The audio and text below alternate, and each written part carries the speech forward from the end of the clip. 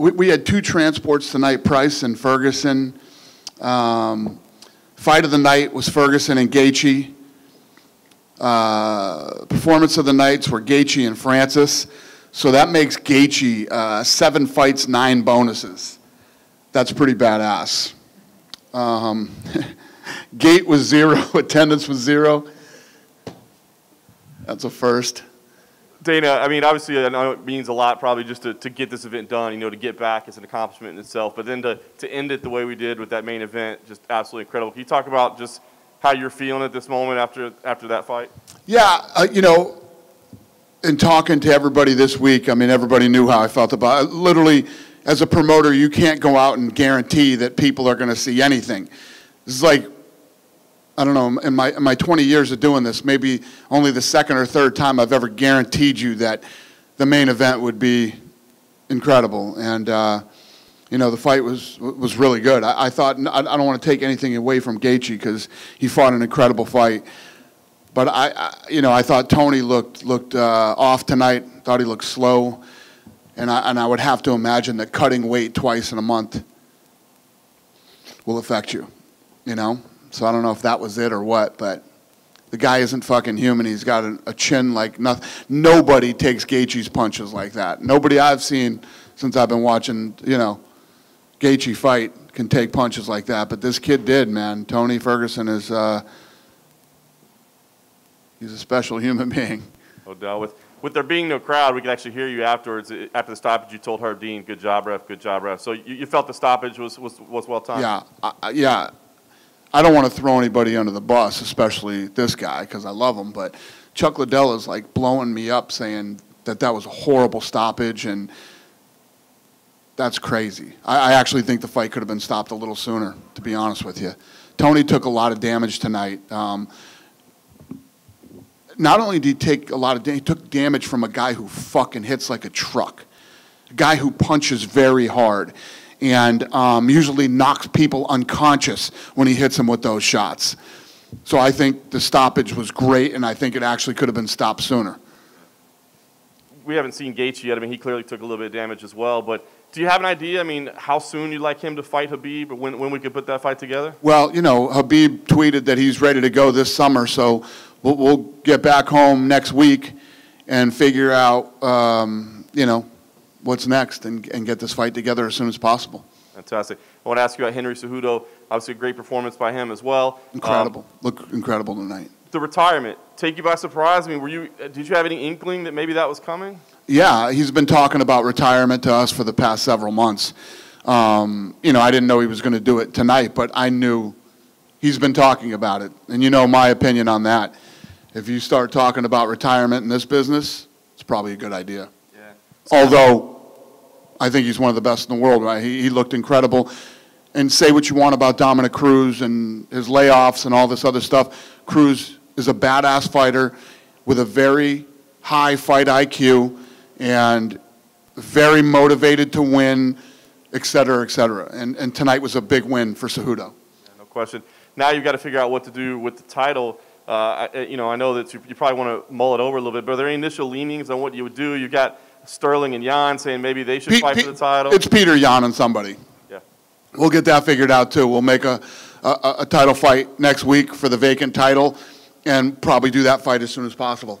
Sounds good. And then last thing, I got to ask you about the Jacare news, of course. Everything came down last night. What were your thoughts on that? How did it play out? Because it was, I don't know, it seemed kind of weird to all of us that, you know, we find out kind of last minute, it started on Wednesday. So what was the timeline? How did this all unfold? Yeah, we found out last night. You know, the whole world is weird right now. Everything's weird. This whole event's weird.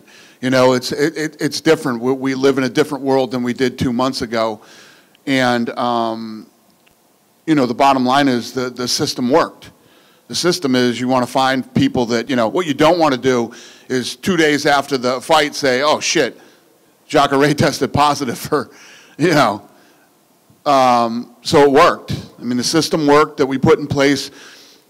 I mean, most of you that are here have worked with us for a long time. You know how we are. Without sounding like a, you know, a jackass, we're really good at what we do. We're very, very good at what we do. And the way that this week went, we'll just get better. We'll get better by Wednesday. Then we'll be better by Saturday. And then after Saturday, we'll start to catch our stride and really get this thing dialed in and get it figured out. And the longer this goes, the better the testing technology is going to get and the faster it will get. And, you know, we're going to prove by next Saturday that professional sports can come back safely. Was there any discussion at all when it was first identified on Wednesday to just pull the fight then or to send him home then rather than wait? And obviously he did the face-offs and he mingled with some people and that sort of thing. So in retrospect, would it have been better on Wednesday to just say, hey, man, he says he's been around some people with it. We just got to get him out of here? No, yeah, I mean, we had, this guy was with the people that he was with the entire time. You know, we kept him away from people, and now we know that he has it. He tested positive. We tested him. We know he has it, and now we can help him too. Whatever this guy's going to need, we know he's positive, and we can help him and his family. I don't know, you know, what he's going to need medically or what, you know. That's the other thing. When we're testing all of our employees and our fighters, we'll find out who has this thing, and we can help them. Last thing for me on that. You said, you know, you're going to continue to get better, continue to change. Are there any direct changes that will be made to the fighters that are coming in this week? Any policy, procedure changes because of what happened here? Was there anything learned that you can say, okay, here's where we tweak it now? I'm sure, yeah, of course. You know, however it was handled this week, this is our first week. Like I said, we'll be better Wednesday, we'll be better Saturday, and so on and so on. It'll only get better. And we can share what we learned here doing 3 events with other sports leagues who are reaching out to us and asking. Go ahead. Well, I was about to ask that. How many sports leagues have? Yeah, no, the sports leagues and, you know, states asking us. You know, a lot can be learned by what we're doing here, not just for professional sports, but, you know, sending people back to work and lots of other things in life. Has the president reached out to you? Talked to the president tonight. He called me, yeah. Just say congratulations? Yeah. What do you do with Francis now? Another quick finish for him. He's obviously kind of stuck in a weird position, but where does he go from here? He seems to want to be active, but I don't know who else he could fight at this point. Yeah, we got to figure out this Stipe versus Cormier thing, and Francis is next. I mean, he looks incredible.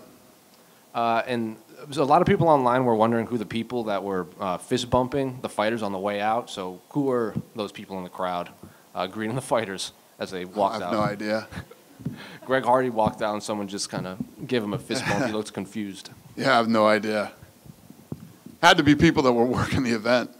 I know that Jacare tested positive for stuff, but if you look at the situation the world's in right now and the event tonight and the fights tonight, is this as close to a home run as you could have got this evening? Yeah, tonight was absolutely positively, and the Jacare thing's a home run too. You don't want people to test positive. We want everybody to be negative, but this week we're going to do like 1,100 plus tests.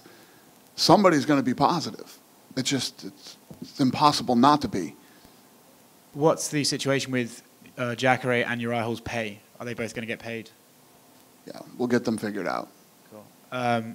Earlier tonight on Twitter, I know you've done a couple of interviews about this already, but Steven Espinoza alleged that you guys have a clause in the contract that means you can take away the fighters' money if they say disparaging things about the company. I just wanted you to hear your reaction to that. Say that again to me. Steven Espinoza tweeted that you guys have a clause in your contract that could take the fighters' purse away if they say something negative about the company. I just wanted to give you a chance to respond to that. That's not true. First of all, there's something in the contract for disparagement. Right. There's a disparagement clause in there that's in all of our contracts. Isn't that creepy looking little fucker a lawyer? Isn't that creepy little fucking goofball a lawyer? Does he not know what disparagement means? If you disparage the company, I'm not even a fucking lawyer and I know the answer to that question. Yeah, it's disparagement. It'd be like if you came out and said, they never tested me. The UFC never tested me for the coronavirus. But if you came out and had something critical to say about the testing that was true, that wouldn't be disparagement. Tonight it was announced that Amanda Nunes... Fucking law school did he go to? I can't stand that fucking creep.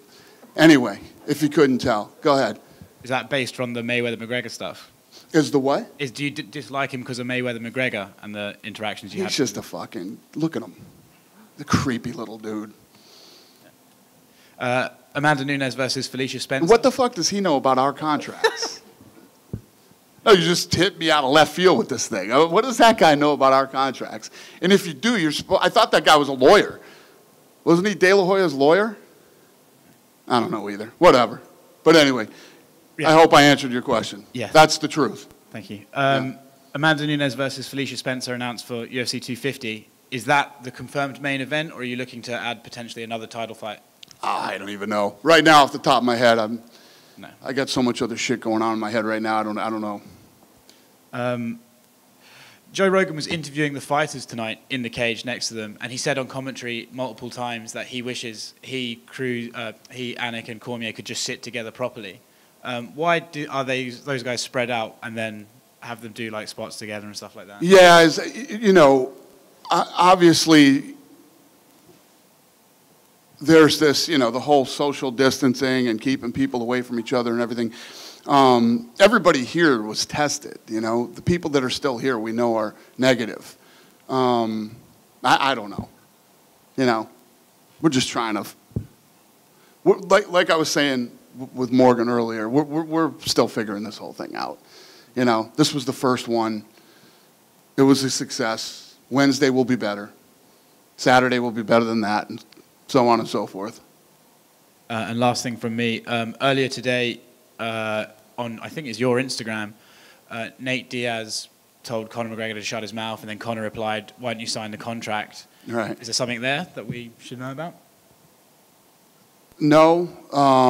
I mean, they don't like each other, but no, there's nothing going on. I mean, Conor wants to fight. I don't even know if Nate wants to fight.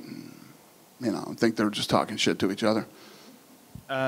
Sorry, two more things. What is next for Dominic Cruz at this point? He lost the title shot. He was out for 4 years beforehand. He looked good in there, but he did lose. Yeah. What do you think's next for him? I don't know. I honestly don't know. I mean, I guess that's up to him. I know he was unhappy with the stoppage and, was telling me that he thought the stoppage was bullshit and stuff like that. So I don't know how he feels about it. And is this the end of Tony Ferguson versus Khabib Nurmagomedov? Well, for now it is, yeah. Thanks, Dan. Yep.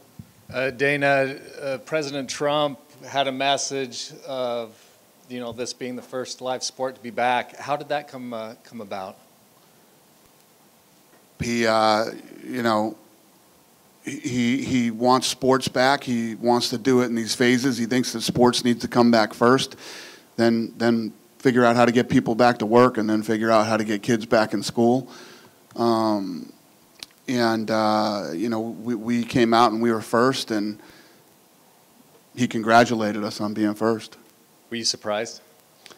Yeah. Well, I thought it was, it was very nice of him, cool, but very typical of him. This guy's been awesome to me for 20 years. How much confidence does this give you now that UFC 249, is in the bag and moving forward with the rest of the events this year? I was confident, 3 weeks ago. I was confident 2 weeks before that. I knew we could do this. I knew we could do it. I knew we'd figure it out. And even with all the hurdles that we had early on, this has been fun. It's been challenging and it's been fun. I know that sounds a little demented to tell you that I've had fun going through this, but it's been challenging, and I've enjoyed the whole game of it, if you will. So during the pandemic, you didn't get as much rest as the rest of us did. Yeah, no. Yeah, my poor team. Where's Hunter? This guy was within an inch of death. The coronavirus was going to kill him before it even fucking got to him. My team has worked hard, and yeah. It's, one last thing for me. You were there, cage side, no crowd in the stands. What was that experience like? Weird. It was weird.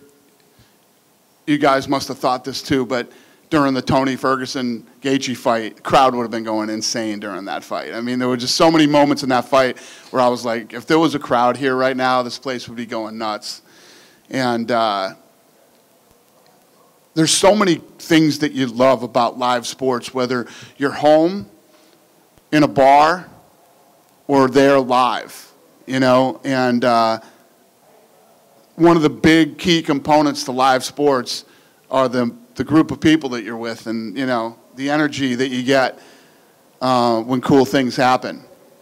And tonight was an amazing event, but that was definitely missing tonight. These moments where, I mean, just the walk-ins alone. How fun are the walk-ins when you get that main event and the lights drop and the feature starts playing, and then the walkout music comes, and they come out of that tunnel to buffer to the first punch being thrown. I mean, it's all part of what makes this so great.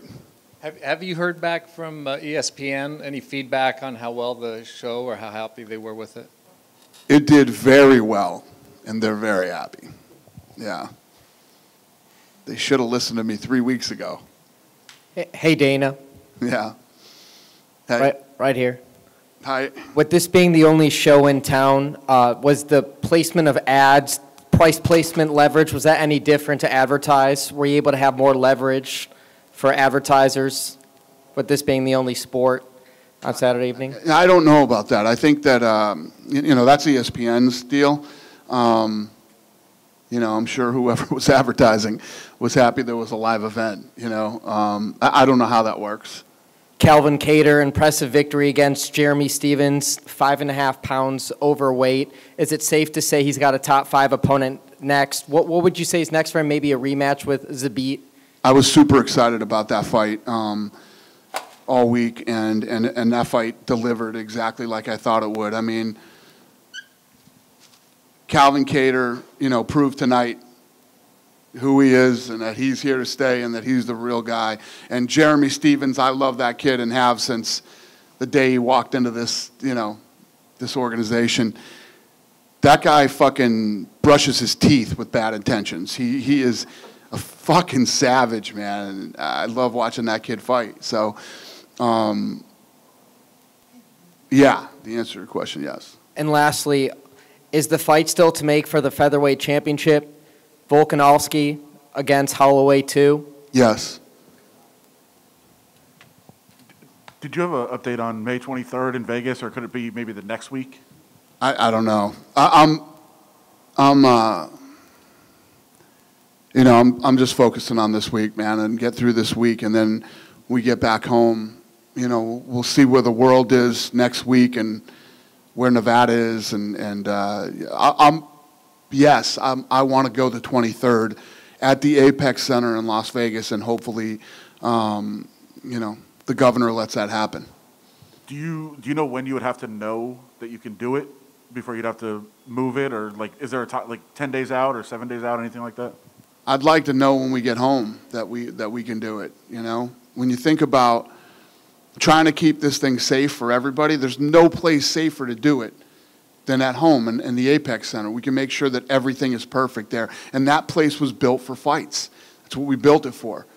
We invested a ton of money into that place, and hopefully we get to do it. You said some organizations reached out. Did the Nevada Commission reach out about what you guys are doing here and maybe give approval or anything like that? We've been working with the Nevada Commission since this whole thing started. We work really closely with them and have a great relationship with the Nevada State Athletic Commission. So we've been working with them since day one. How quickly would you like to know what to do with the 35-pound belt, or do you want to wait till Henry kind of settles down and finalizes? To do with what? With the Henry's belt, or do you wait if he's really serious about it? No, I mean, listen, what you do is we have 2 more fights here this week. We got Wednesday and Saturday. So my team is going to be buried, working this week. You let that guy take a week, go home, or whatever he's going to do and think about it. And then when we get home and get back to work on Monday, we call Henry and say, is this really what you want to do?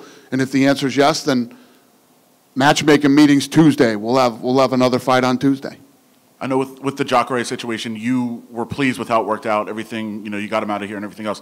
Was the commission fully on board in Florida, or was there any concern of like, hey, maybe we should? Let me tell you what. The Florida Athletic Commission has been incredible through this thing. The governor here has been incredible, and the mayor has been. These guys have been real. This is why we came here first. This is why I told you the other day when we were talking, we got probably 10 places we could go in the United States right now. This is why we came here first. We came here first because these guys have been incredible. And when you have people that are willing to work with you the way that the commission, the mayor, and the governor have here, it's a no-brainer. It's just this is where you got to go. And then the last thing. And I would suggest anybody else who's out there right now, anywhere in the country or in the world, and you're looking to do your first event back, come to Florida. Telling you, come to Florida. And then the last thing on the Jacare situation, you guys' protocols were in place, but part of it was for the guys to stay away from each other. And obviously he didn't fully follow that. Is there anything that you guys add? Who's that? Jacare was around other fighters on film and everything. Yeah. Is there anything? What I'm hearing about that situation, I know that there was some video. Yeah. That happened. It wasn't for a long period of time. He went over and did something real quick. The optics obviously look really bad on that one, but yes, this was our first one. There were a couple. Even the stare down. He stayed away from me. He stayed away from, Uriah. He had gloves and a mask on and all that stuff. Nothing goes 100% perfect. We did the best job we could going into this thing. That's what I'm getting at. You guys did everything you did, but you can't be around them 24 hours a day. Is there anything you say to fighters in the next couple of cards to say? Well, I was saying that leading up to this thing. This is a team effort. We can do everything perfect, but the fighters have to do their part too. Not just in the public when we're doing things in public, but when they go back to their rooms, if they go out at night or anything, everybody has to be careful and try to do their part. And then do you have a place in Vegas, or have you talked about it yet, of where you could do a similar thing that you did here, of having a hotel and kind of isolating from everyone? We have a hotel. Yeah, we've got all that in place. I truly believe that it will be so safe in Vegas if we can do it at the Apex. We can make it so safe.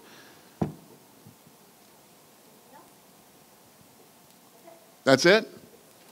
And thank all you guys for coming too, man. I know, this thing scares a lot of people. And, thanks for coming and supporting it. We appreciate it. Be safe. Have a safe trip home.